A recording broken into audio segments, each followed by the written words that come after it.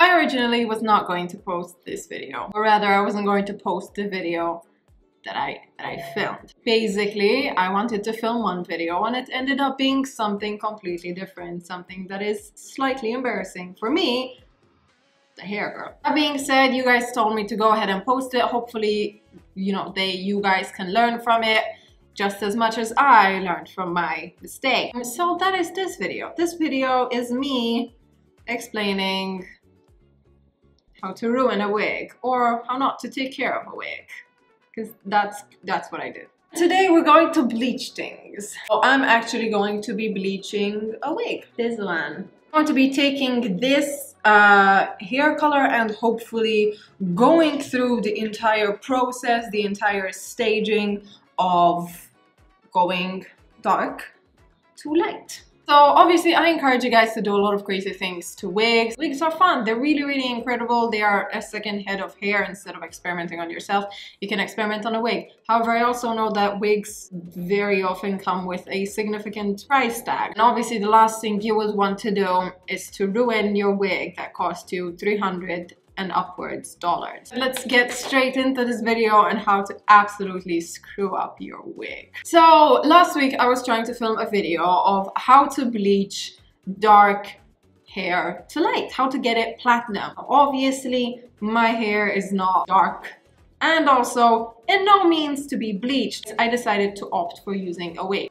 Okay, let me mix up the bleaching formula and then get back to you with the product. It was simply a how to bleach dark hair video. The wig was just my second hit. I went ahead and I mixed up the first bleaching concoction the first time, applied it all over the wig. So I went ahead and I bleached it, and the first time that I bleached it, it obviously turned that very, very flattering color of orange. That is what every dark head of hair does. So I knew it was gonna happen and I prepared for it and I was ready to bleach it again. At this point the wig was fine, the wig was okay, it was not like shedding, it was not breaking, it was a wig. I dried it, I put it on, styled it, it looked hideous, but I knew that, and I went ahead and bleached it again. I used this time a smaller volume of developer because I didn't need as much lift. Mainly I just needed to get the remainder orange out of it and go platinum. And then I went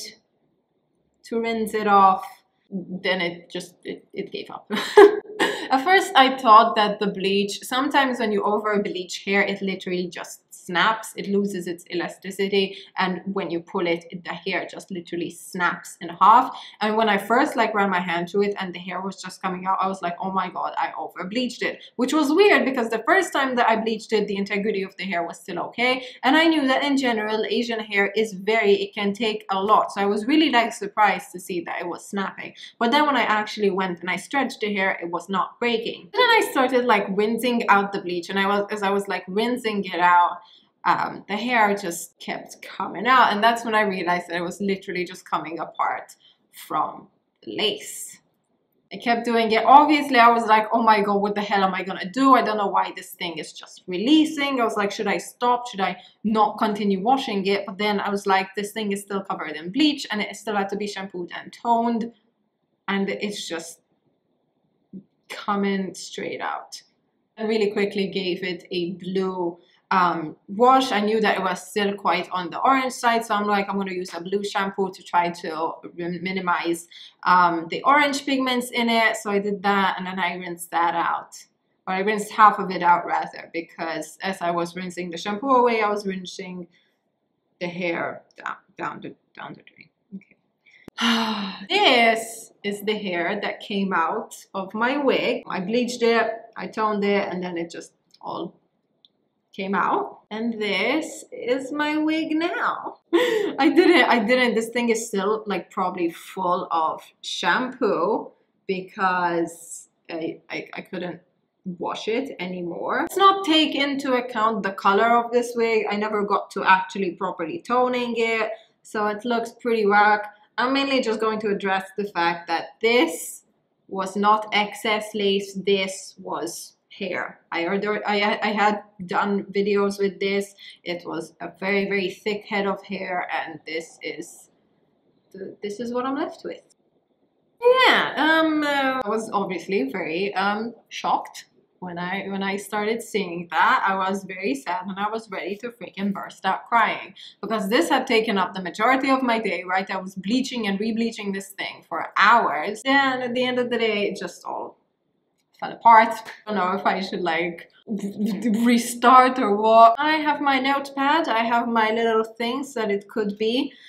So hopefully you guys can learn from this. Hopefully I will not be doing these mistakes again because wigs are expensive. Let's see where I could have freaked up, right? So let's start with how a wig is made. This is what your wig is gonna typically look like underneath. So this is what all the hair is sewn to. This is what all the hair is individually knotted to, or if it's weft, sewn to. I have bleached wig knots before and it's never come apart, and then this time it all just came apart from the lace. I still don't know how they truly make wigs. I don't know what knots are used. I don't know how they're tied together. I don't know how the individual hair is adhered to the lace, and I really don't know if it could be melted off with bleach. I'm gonna say this again. I've bleached the knots of my wigs many times, which is when you actually bleach the lace to get it lighter. Nothing has ever happened to my wigs before when I did that,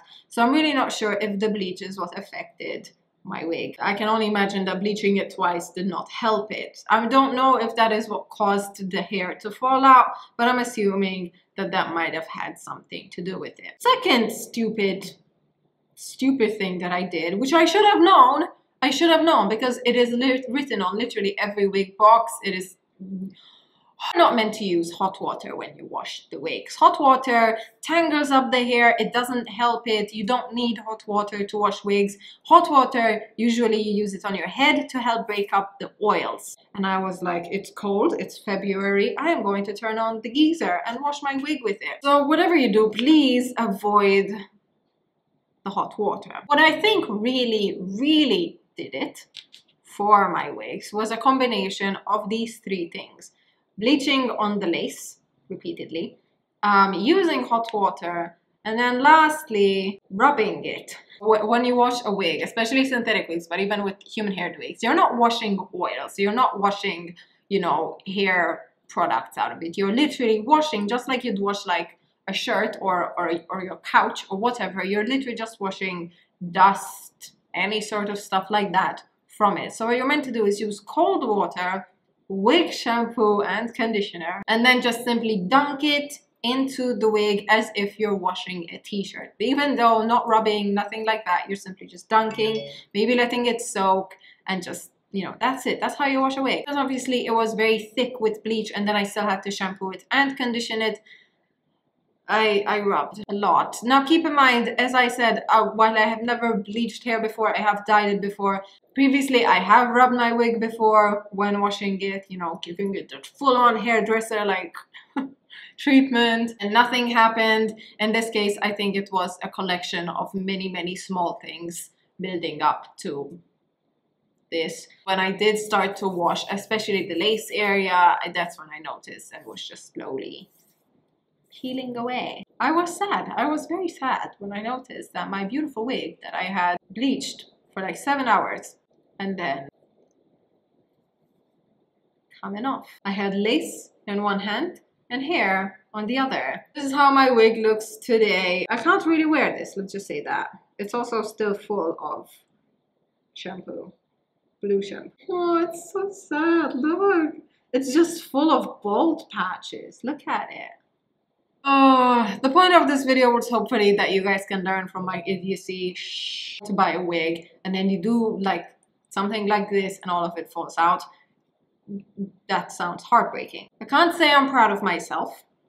I can only say the next time I definitely will look into things a bit more and actually like read the how-to things on everything. Also, I get this question a lot. If you are someone who wears your wigs regularly, like every day, wash your wigs every 4 to 6 weeks. If you're someone who uses it infrequently, I mean, once a year, maybe.